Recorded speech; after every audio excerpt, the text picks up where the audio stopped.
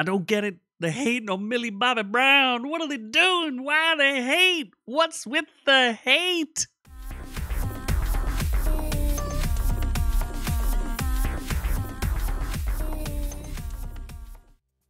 There's no hating on this channel. You can't hate. I don't understand. I just watched the #1 Netflix movie, Damsel. I actually watched it a couple days ago. Actually, I watched it maybe the day after it came out. Hey, it was new. It was interesting. It had dragons. I'm ready to watch it if it has dragons. And if you are familiar with this channel, I am the man you may know as Z from Our Reviews Will Kill You. But you may notice that we have reviewed Millie Bobby Brown before, and she always gives a 10 out of 10 performance in whatever she's doing. All right, she's okay. That's not the main point of this. The main point of this review was actually pointed out to me by a different YouTuber. His name is Disparu, and you may see him from occasionally on After Hours with the Critical Drinker. He's got a good channel. You should check it out. I'll link it above. I might link his video too. So what he pointed out was reviewers hated the movie. And he was going off of the reviews and judging the movie before he'd seen it. And I was like, well, that's kind of weird because I already saw this and these people have lost their plumb minds. I don't understand. There's something wrong. There's some kind of disconnect here. So there's going to be mild spoil. Well, there's going to be a lot of spoilers because there's not a whole ton of a plot here. But I'm going to show you some things, and they don't add up, and maybe together we can piece it together. In the meantime, please like, subscribe. We really could use your help. We're creeping up higher and higher every day. You can also join us for as little as $1 a day. Not a day. $1 a week, not a week. $1 a month. You can feed a starving noob, my co-host, who is not here because he is starving. So anyway, let's take a look here. And first, I'll give you the Rotten Tomatoes just to give you a clear paradigm shift or a comparison. We'll call that the root note before we start getting to other things. So let's look at, well, first, okay, let's go to Rotten Tomatoes first. Sorry. And look, Rotten Tomatoes is just an aggregator, just to see where people stand. That's all we look at it for. So long story short, because it took about 29 minutes for the movie to really kind of get going. The setup is, and there was some setup that I thought would pay off somewhere, because in the beginning I'm like, this is advertised as like, she's girl boss, she's gonna take on a dragon, flexing her big old girl boss muscles, right? So what happens is Millie Bobby Brown's kingdom is not doing so well, and her dad's the king, and her dad's like, hey, I've made an arrangement. This should satisfy both our houses. You get married, we get money, we'll be good. So it's a little weird. He's selling off his daughter. She's chopping wood in the beginning. And I'm like, ooh, she's powerful. That does not come into this whatsoever. Maybe a little bit just to show that she's got a little bit of upper arm strength, I guess. Is that what they're showing? That she's not like the softest princess in the world? But that doesn't really come into play at any point. But it's also to keep in mind, it's rated PG-13. It's not necessarily for kids. They're looking at that Millie Bobby Brown audience. I think she's like 21 or 22. She's got a strong command in the tween audience and what have you. And she's, you know, famous from such things as Stranger Things. She's a fine actress. She's amusing to me. It's a little, it's an hour and 47 minutes. So it's not like a long movie per se. It takes 29 minutes for it to really get cooking. And then the show, the tone shifts quite dramatically.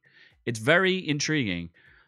Critics have it at 57%, 71% on the audience side, which is what I would rate it. I was going to give it somewhere. It's a fine movie. If you like Millie Bobby Brown, you're going to like it. It's fine. And it's not like really woke necessarily. She does a couple things. There's like, the trailer makes it look like she's more of a girl boss than she actually is. And like I said, there's going to be spoilers. So I'm going to tell you what happens in this movie. Again, shocker what happens. You're going to be so surprised that Millie Bobby Brown, again, spoilers, survives the dragon. It doesn't kill her. Now, the ending might be a surprise to you, but... So what happens is she's going to get married. They put her in this crazy dress. And then she, like, gets married. But then they're like, well, we've got another thing we got to do first. So they take her up to this weird Eyes Wide Shut reference, which everyone's wearing masks, and you're thinking, oh, this is getting a little more kinky than I thought it was going to. And then it takes a turn. He sweeps her off of her feet. She's looking all dolled up like a real princess, and throws that princess down the well. In fact, they throw coins in the well. It's real weird. So they throw her in the well. Well, guess who lives in the well? Long ago, the king of this kingdom made a deal with a dragon, and the only way they could satisfy the dragon was feeding it 3 princesses a year, I guess. It's not that important. All you need to know is they fed Millie Bobby Brown to the dragon. And then the movie becomes like Survival meets The Descent meets like Survivor, like torture prawns. Like, it gets real weird. She gets pretty badly injured several times. Lucky for her, she finds some glowworms that heal her. And then comes the duel with the dragon. And that's where things get a little interesting. In the trailer, it looks a little girl bossy. And she's going to MacGyver things. She's going to set things up. Basically, she spends a half hour running from the dragon, almost dying, and basically figures out, like, the dragon's going to kill her. Like, she doesn't know what to do. And essentially, her father changes his mind, finds out that she's to be sacrificed to the dragon, comes to save her, and then she has to save... Then they decide to sacrifice her sister, because she has a sister, which I may have failed to mention. And they chuck the sister down the well, and then she's got to save her sister, because she gets out because, basically not because of anything that she does, because her dad and his crew sacrificed themselves so that she can get out. So then she goes back to save her sister, and you're like, oh yeah, it's girl boss time. She like grabs her dad's sword and sticks it on her back like she's some sort of pimp super powered chick with the sword. And it is a little gory for kids. There's some brutality in this. There's some like a couple gruesome deaths. It's definitely a hard PG-13. Could have went R. Didn't quite go there. And then you get she does like a couple interesting things. She doesn't do anything like it's crazy, right? She MacGyvers up some stuff to distract the dragon. Her goal is just to like get her sister out. It's not to do anything to the dragon. And basically, she tricks the dragon into maiming itself. And then she talks the dragon into helping her. That's the story. She doesn't overpower it. She essentially uses the thing's like own violence against it. So she doesn't leap. I would have sworn to you we were going to see her leaping out of a cave into the dragon's head and riding it and beating it and none of that really happened. She uses her guile and her intelligence to defeat the dragon. And she doesn't even defeat the dragon. She convinces it to work with her. And then you can guess how the rest goes. So, very interesting. The critics clearly hate this movie. And I'm going to illustrate why.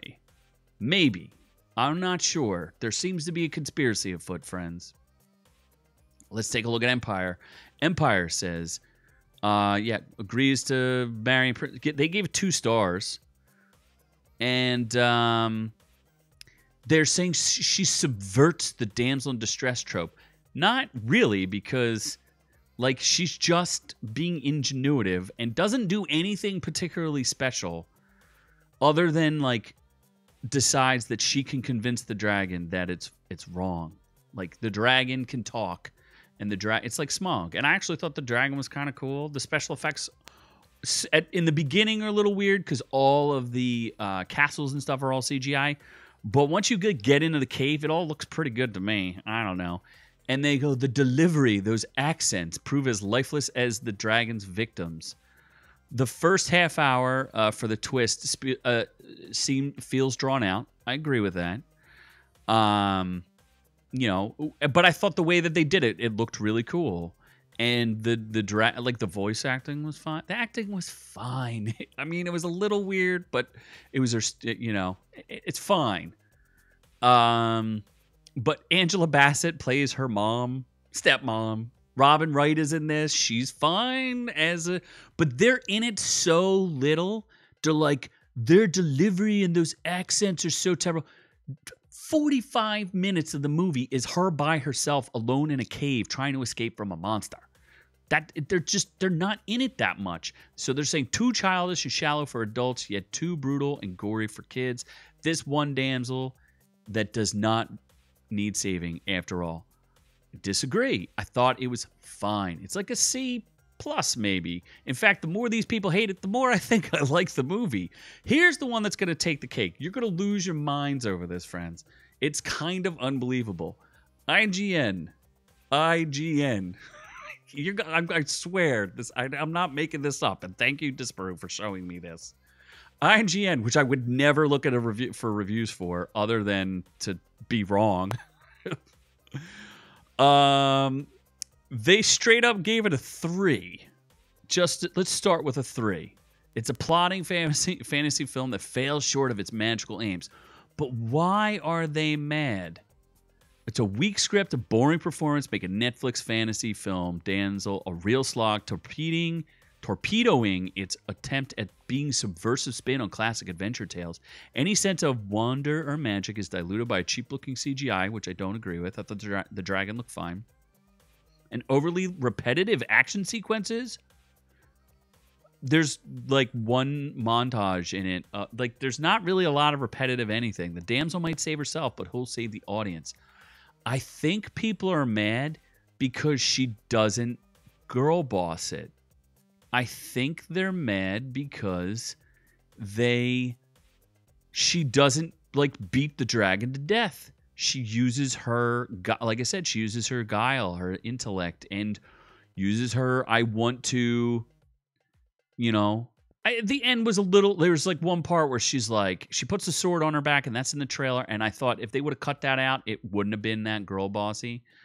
It's a feminist reworking of many tales of chivalry, except she's not feminist enough. She's not powerful enough. She uses the wrong skill set. She doesn't chop the dragon's head off with her mighty cleaver, she doesn't do it all herself. She uses her mind, and they don't like that.